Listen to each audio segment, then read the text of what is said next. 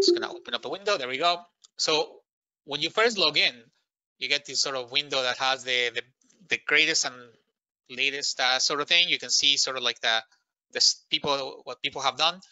But when you open a new window, you just go File, New. And here's the important thing. You want to have whatever resolution you want for the screen. Well, typically a 1080 resolution is probably the best one. So let's try that. And the difference between 30 and 24 frames per second, I'll explain later, but let's go for 30 because it makes a smaller file. The length of your video, you can always change it afterwards, but we're gonna put it at 15 minutes, and then that way you can always trim it. All the other settings, you can kind of like, don't worry too much about it, the sound and everything else, doesn't matter. So here we go. Now it's opening a new project.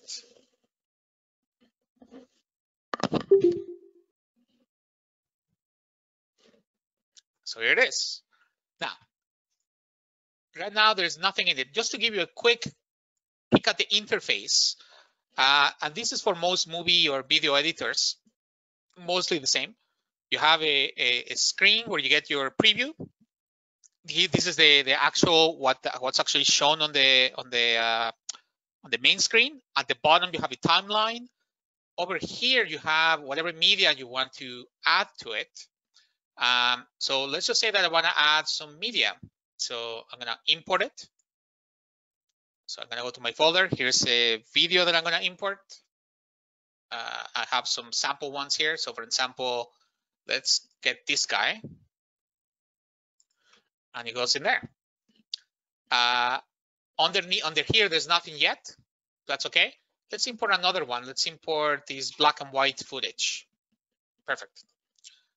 Now, you don't have to import just video clips. You can also import images. So if you're gonna do a presentation, you can import some sort of graphic. So let's look at it here. Here's some graphics that I wanna use in my presentation. I created everything, Photoshop and Illustrator, and downloaded it. So here's a whole bunch of stuff. So here's all the media that I have. I can also organize it so that it organizes either as videos or images. I haven't done anything yet. I'm gonna add it to the canvas essentially. So here we go.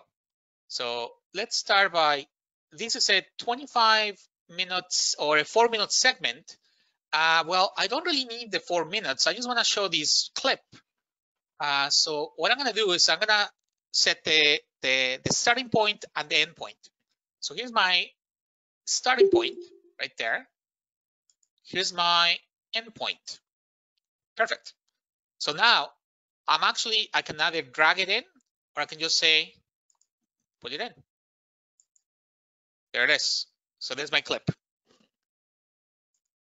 Let's do the same for this one, but this one, I'm just gonna drag it in straight ahead.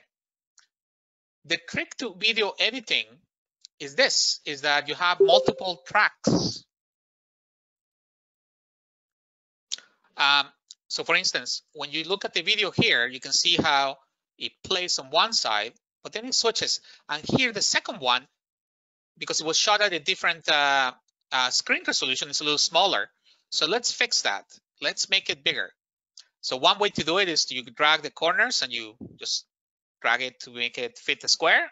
Or what you can do is that if you hit the right key and go transform and say fit to frame, it fits whatever frame you have. Now, this clip may be a little bit too longer than we want to. So let's cut it. So let's say that we want to start to show from here to this point. Here, what we're going to use is called the slice tool. So by going from there and then picking another slice point over here, we cut it. So we're going to get rid of this part, and we're going to get rid of this part. So that's all we have. So now you have a video clip that basically starts here, and then it transitions to this kind of image. Well, let's add a graphic now. So here we go. So here's a graphic, and we're going to add it to the timeline. The nice thing about graphics is that they can be as long as you want to without impacting the length of your clip.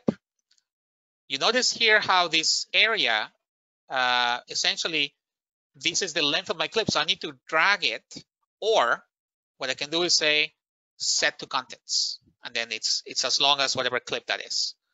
So this clip right now it's 4 minutes or 5 minutes. There we go. You notice how it doesn't fit again? So let's make it fit the frame. There we go. So now we have a little presentation here. We go from a video to another video to a graphic. Okay. Now this graphic has no sound. So as part of the in Haiku, I've added something called a couple of links. One of them is called Audacity. So Audacity is a free voice recorder. You can download it and use it. It's great for doing, editing your clips. But a quick and dirty way of doing this is just to use any voice recorder. So if you Google voice recorder, here's, for example, here's one. And I'm going to start to record my voice. And there it is. You can see kind of has a little bit of a pattern. And here's my presentation. I'm going to talk a lot about this stuff aside. The key of making good voice recording is take a pause. So I'm going to stop talking. Now I can actually start talking again. You see that big gap there? That's going to help you when you do the editing because you'll know when the next topic is. So whenever you talk about something, stop and talk again. And that way you can actually, in one clip, you can record the whole thing. So let's stop it. We're going to save it.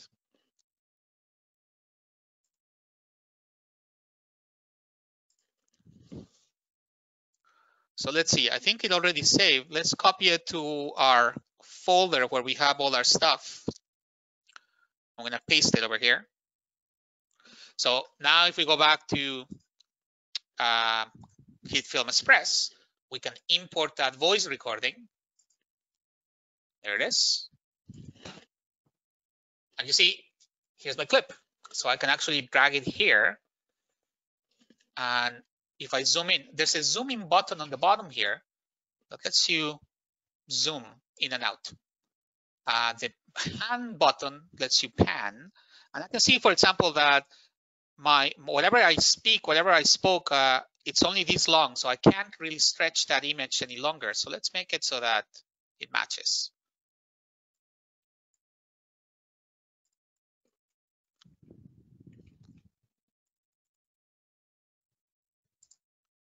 Okay, so here we go. Perfect. So you see now I have a piece of text, or I have a graphic, and I have underneath. I'm gonna let it play.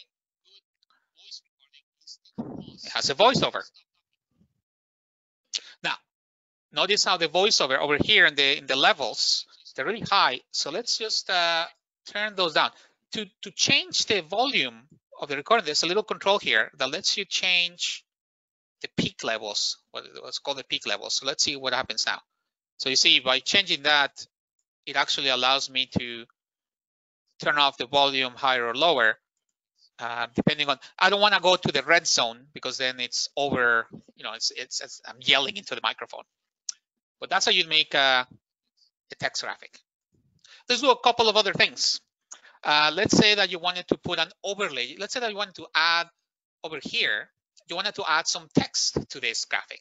So for that, what we need to do is what's called the composite. So let's look over here. In this media, you make what's called the composite shot, and the interface is going to change really quickly. So here we go. So we're going to make a title text.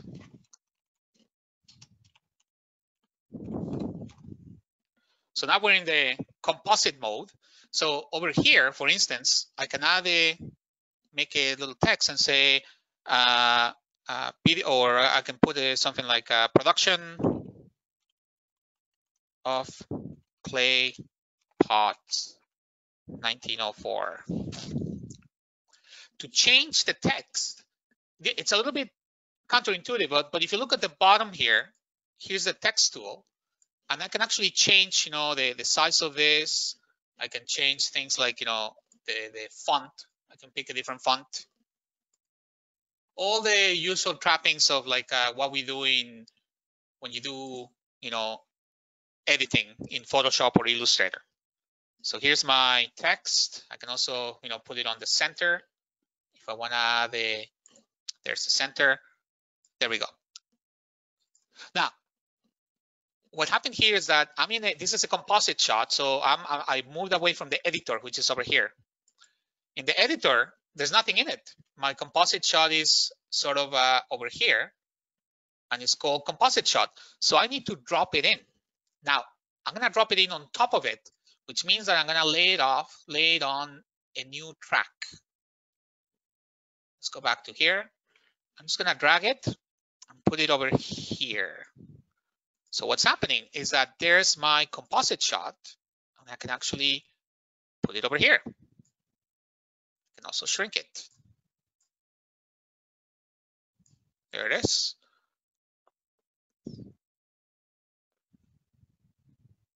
Perfect. So now, when I play my video, this composite shot, maybe this video needs to be shortened probably. Here we go, almost there. There. So now it's a little hard to read. So maybe what I'm gonna do is I'm gonna add another composite shot, but this time it's gonna be called the plane. And the plane is just like a box, essentially. Let's make it let's keep it black. That's fine. And we only need it to be, that's fine. There we go.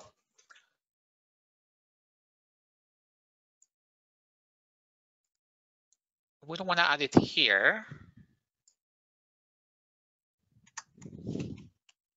We're gonna make a new track. There we go. We're gonna put it like that.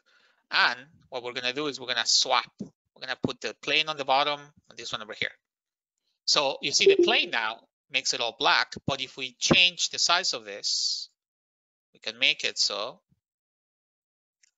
the plane gives me a little bit of a space. There we go. So just like in Illustrator and Photoshop, I can make these things appear and disappear, or basically use the layers, in this case, what's called the tracks, to create the different effects. So that way, when I go over here and go play, let's speed it up. There we go. And this thing appears, and it says production of clay pots, blah, blah, blah, blah. It's up to you. You do whatever you need to do, but that's how you create these effects. Let's talk a little bit about transitions. You don't need transitions to do a good video, but it helps sometimes to transition from one topic to another. Let's have a look here. So here's my videos. Now, I want to make a transition. Now, transitions are under what's called effects. So under here, you see all the transitions. Now, let's look for where we go, transitions, video. So there's some pretty typical transitions. Let's try just a wipe transition. Here's a linear wipe. So what you do is you grab that and you kind of clip it right there. And so what's going to happen is that when it moves, the timeline moves from one video to the other, there's going to be a wipe like that. Now, you see how it didn't quite match, so maybe we need to tweak it a little bit. Let's make this video shorter, and let's zoom in. And we'll put the linear wipe so that it's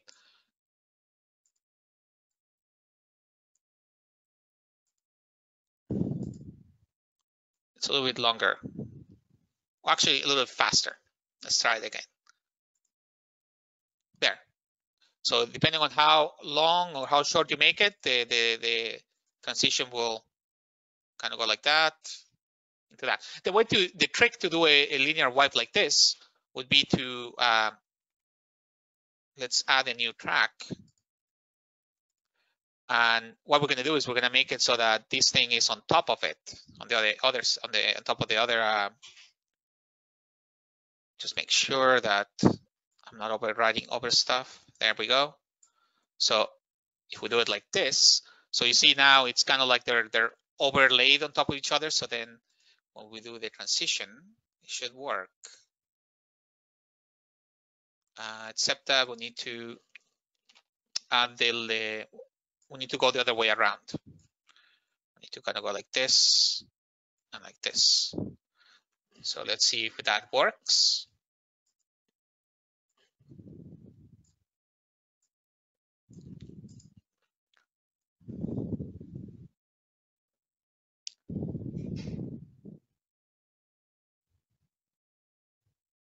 Yeah, so there we go. So that it's a matter of like lining them up so that they swatch. Now you don't have to use that transition. You can use something else. Like the less fancy you get with transition, the better. So for example, typically they dissolve. Where's the ones that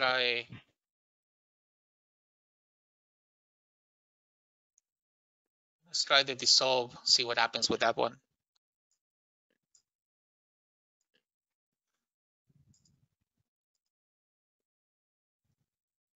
Yeah, that's a more smooth transition, so it's a little bit better.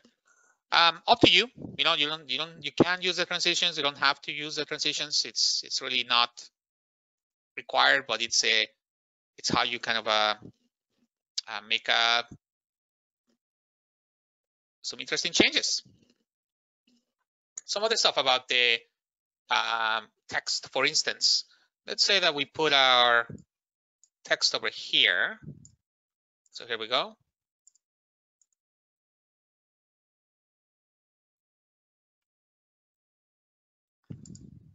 We're gonna trim this a little bit, move it over here.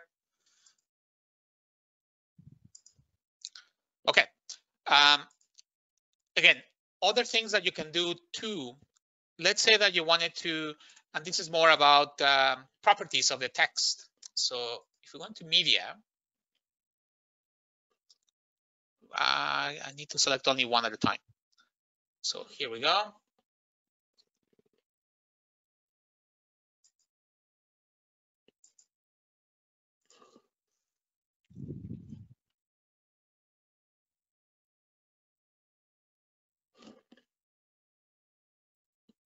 Controls. That's what I'm looking for.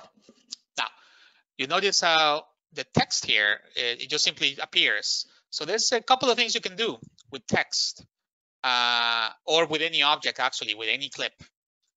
Let's say that you wanted to add, well, actually, let's add another media clip. Let's add another image. This time, we're going to add this guy over here. I'm going to put it right there. But we're going to make it so that it doesn't take the whole frame. Come on.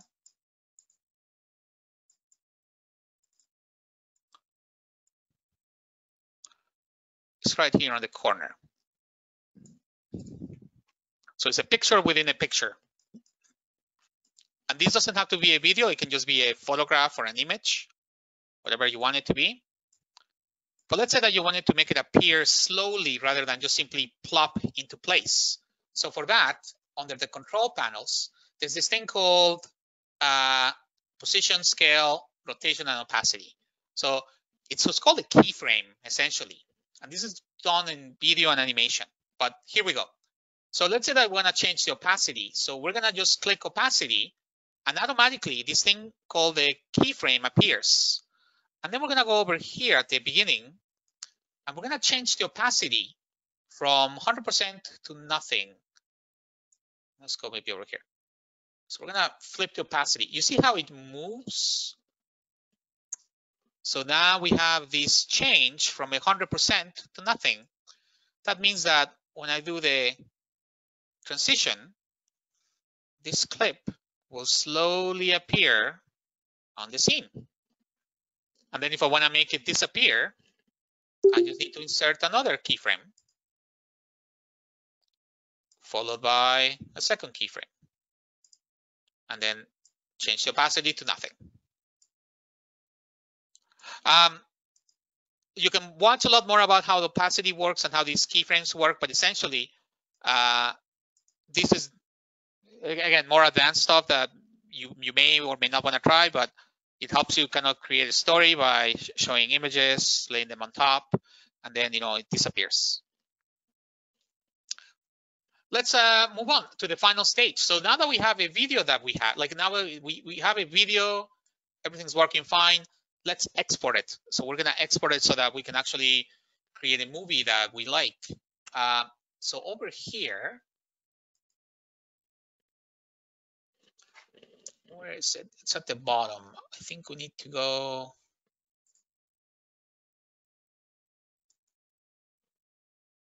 That's the settings. Well, first of all, let's save it.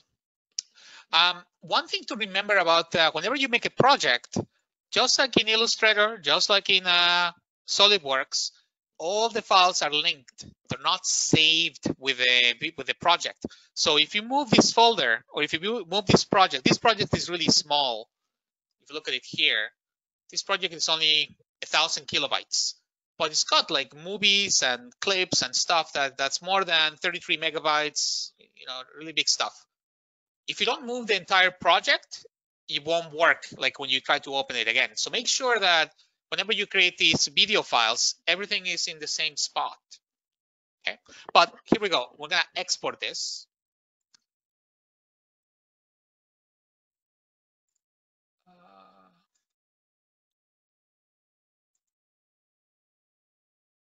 Here's the export manager. So it already has some presets. Let's open this up to the maximum.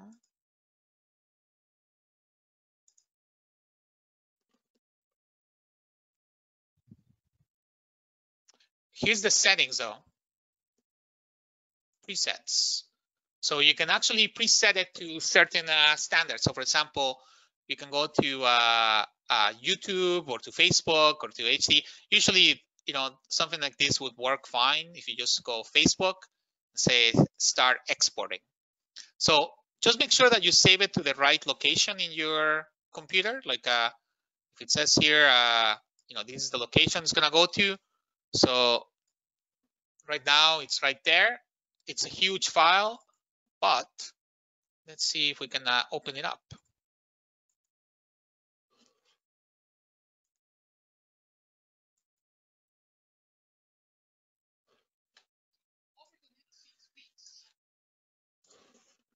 That's not the one.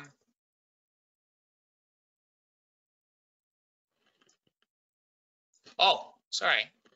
I need to, this is the, let's clear the task and add the task to the list. That's the problem. So let's go back here.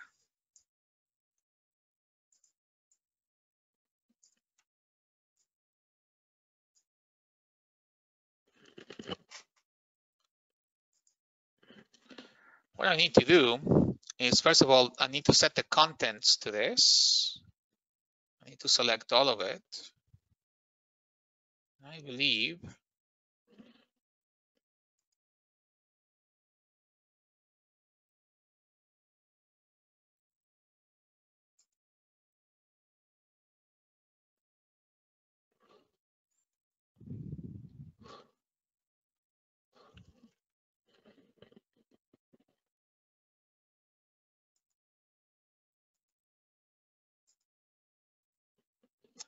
for some reason I'm missing one key button that I can't quite find. Something about my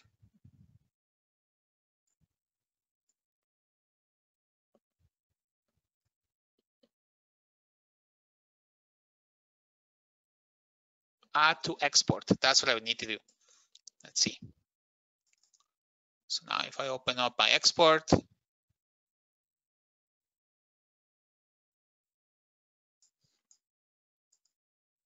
there, it is doing it. It's kind of like, it takes a while. This is the problem about these video files, is that, it's a bit of a waiting game to get the exporting to happen, but there it is. It's doing the exporting right now.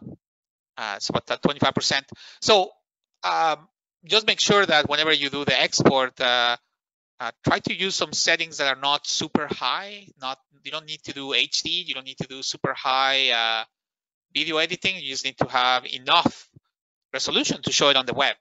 So don't always, bigger is not always better. But you can see here now it's doing its exporting thing, and then when it's finished, it'll be in whatever folder I have it in. So that's it. That's essentially the basics of how to do some video editing. I think next week I'll show you a couple of other things, but you can try it out, see how it works. If you have any more questions, you can just email me and I'll see if I can help you.